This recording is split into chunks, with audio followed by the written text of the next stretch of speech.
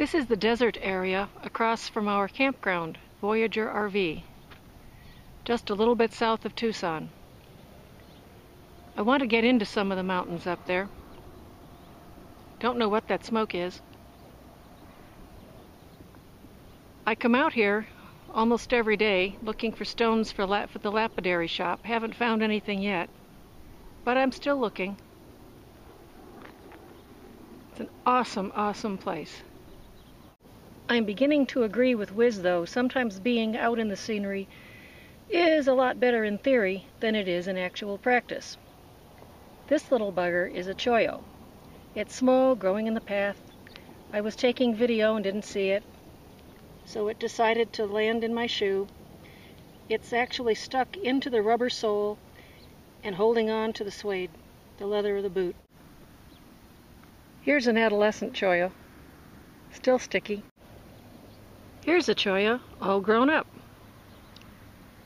And notice the bed of sticky pieces there just waiting to catch something. There's a barrel cactus.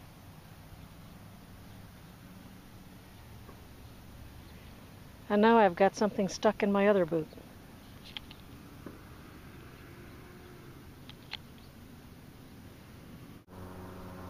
There are a lot of these bushes out here. One of the few things without thorns. They're probably what the grazing animals, I've seen cattle tracks out here, eat. They have very tiny, let's see if I can get a shot, little cottony seeds. Here's an interesting vignette.